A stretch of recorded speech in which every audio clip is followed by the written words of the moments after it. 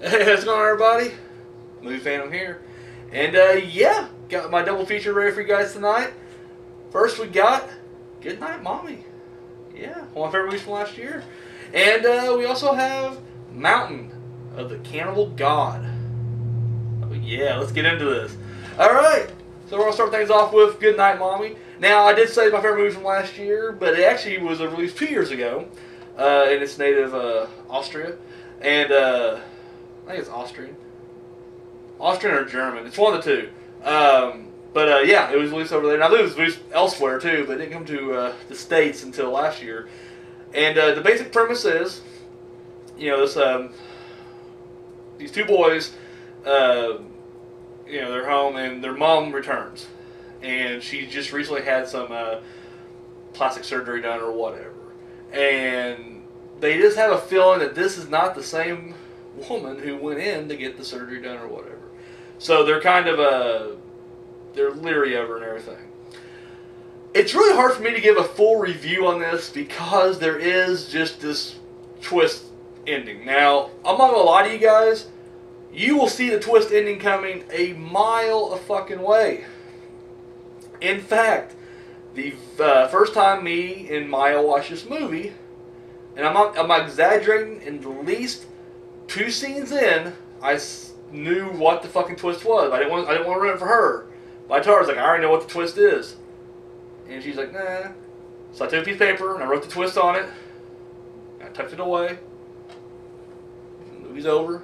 I pull it out. Oh, there it was. That's the twist. But it doesn't take away the fact that it's enjoyable. In fact, you know, watched it, thought it was really great and everything like that. But then when I rewatched it for this review, no one, like, because like even though you can see it coming a mile away, you're focusing on it for the first time or whatever. So this time, that, you know, it's my second time watching it, I was able to just kind of sit down and, like, you know, okay, that's the twist, let's just watch the movie. And it's still a really damn good movie, and it's very terrifying. You know, the boys at one point, and I don't want to give, like I said, I don't want to give too much away, but, you know, once again, they don't believe it's their mother, so they definitely go after. They're trying to basically, I don't want to come out and say torture, but they do. They literally got her tied to the bed, and they're, you know, trying to get her to confess that, you know, that she's an imposter. And yeah, it's really some brutal shit, because I mean, dude, she puts in, and I can't pronounce her name. It's like Suzanne Wust. It's like West with a U thrown in there. But dude, she does an excellent job here. I will say, if you've seen the trailer is definitely, and even part of my review, I guess, it's definitely misleading because they present you with this kind of a movie with this kind of plot, but there's definitely, like I said, the twist will annihilate all of that right off the bat. So, I highly recommend it. Like I said, it's a slow building. You know, the tension's definitely there. And once again, don't let the fact that, you know, don't be that person like, it's a nice twist coming to my way. Enjoy the movie for what it is, and it's a damn good movie. So I recommend it. I recommend it. Goodnight Mommy. So, all right. What I love about this is, and I'm not sure, maybe all family videos do this. I don't know. I just know I live in Redneckville, like big time. Like the common theme, or you know, a common phrase you hear a lot in this town is, "You don't want to read the movie. If I don't read, I grab a book." And I guarantee that guy has never picked up a book in his life. But they literally put the stickers, this is, like this is from family video, this is subtitle. Just so when the rednecks are going by, or, well, you can get this movie, you gotta read it. So, I just love that. So, yes, that was Goodnight Mommy. Sorry for it's a short review, but once again, I can't say too much because it does, you know, give everything away right then and there. I'm not a big spoiler guy, come on now. So then up next we got Mountain of the Cannibal God. Going back to 1978. Like I said, I've been trying to hit some cannibal movies up, you know, watch these, like, you know, cycle stuff, and brought me to this one. And the basic premise is they're all pretty much the same basic premise, but you know, this dude goes missing in the jungle, and his wife and his brother-in-law, who's, you know, her brother, are trying to, you know, find out what happened to him. So they hire a guide and they go in and they look for him in the jungles. I will say that of all of them I've seen, this is probably my least favorite. Now, I'm not saying it's a bad movie. In fact, it's very enjoyable. This seems like it takes a lot longer to get to the shit. Like, I don't know, it seems like in most of the movies, you know, 10, 15 minutes, we're in the heart of the jungle and cannibals are doing their thing.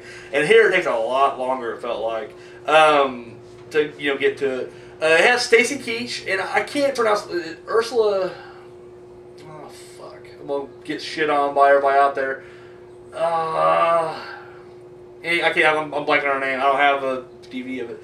But anyway, they all put in really good performances. I really dug it. And I definitely dug Stacy Keach. I'm a big Stacy Keach fan anyways. He's always one of those guys who, at least for me personally, I always saw him in like supporting type roles.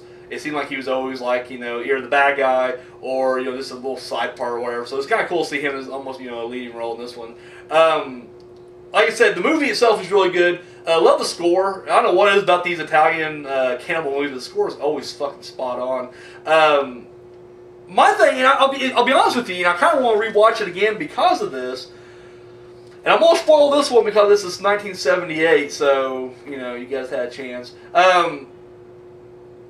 The one thing I didn't like about it, but then it makes sense as the movie moves on, like, you know, my gripe was, you know, the four of them, there's three of them, and then they get joined by a fourth guy, who are, you know, in search for Henry, the guy who went missing. And there's a scene where the brother-in-law screws over and ultimately kills Stacy Keach's character, which is another shock because it literally comes out of nowhere. I mean, even though when the time got there, it didn't really come out of nowhere. You can see that fucking, you know, you can see that Montreal screw job coming a mile away. But once again, you're just like, holy shit. But he does it in front of like the other two, and they still continue on. Like, even though the new guy gets a little pissy about it, you know, the sister smooths things over. She's like, let's just find Henry and, you know, continue with it.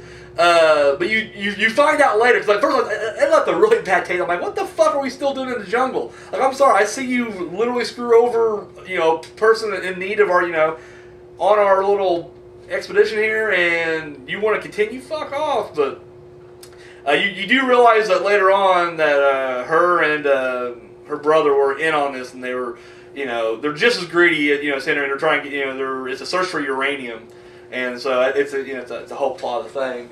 But once again, we don't really get a whole lot. Obviously, my main complaint would be I wanted more cannibal carnage, I guess you can say. I wanted more fucking craziness from the natives. And you don't get it until literally the last reel of the movie. I mean, you get like some jumps up here and there, and they set some traps here and there. But like nothing really goes down until they get to the mountain. And they get captured, you know, by the natives and everything.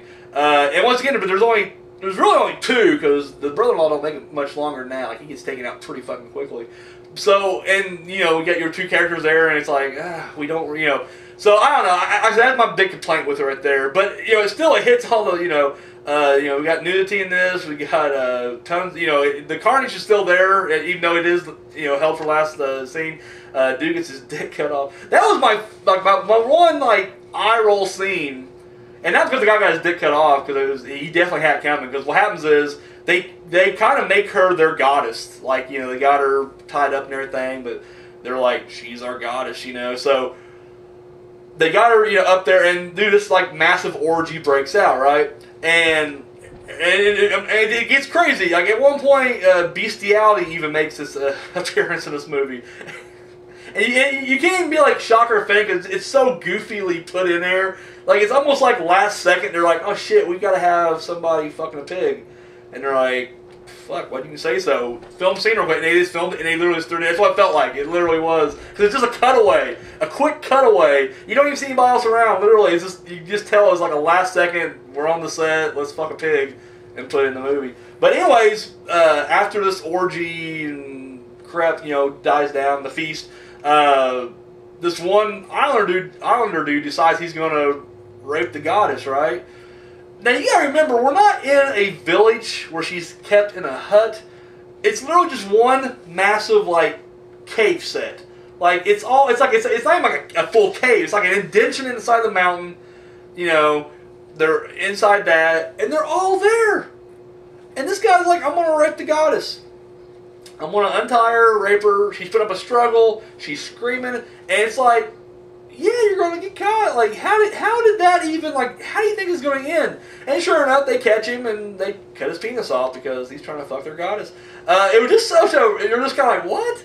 Like, yeah, I'm, you know, for story purposes, I'm all for the native trying to rape the goddess, but it's like, this is the most ill-conceived plan. Like, yeah, really? But, and then you get this one midget, native guy, and he was just funny to watch. Like, he had a hard on for, like, the guy. I mean, he was just constantly, like, you know, making eye contact with him, and then he makes a special trip down just to try to torture him and everything. It was just, I don't know. Like I said, overall, I'm giving it a big thumbs up. I really dug it, but it does drag a lot more than other movies from this subgenre does. But I would recommend it. I mean, I'm sure you guys have actually probably already seen it, but if you have not yet made, if you're like me, a late bloomer into this world of cannibal films, then, you know, I say check it out. But like I said, really, it doesn't compare to, like, you know, Hannibal Holocaust or Cannibal Ferox or anything like that. I mean, but, you know, I am curious if they had a couple of animal deaths in this movie. I'm just curious if they were real as well, because that's the big, you know, controversy on Holocaust was, you know, all those animal deaths were in fact real. So when I'm watching this, I'm just like, shit, is that a, you know, they really kill that giant lizard or what the fuck? But yeah, so that's that, guys. So recap, Goodnight Mommy, check out Mountain of the Cannibal God. It's actually right here on YouTube, so you can check it out too. Uncut for right now. Whenever anything's uncut, I say check it out because they'll probably get flagged eventually and then deleted. So, but it's on here, so check it out. Guys, that's all I got. Have a great weekend, and yeah, we'll see you at the the Monday showdown. So later.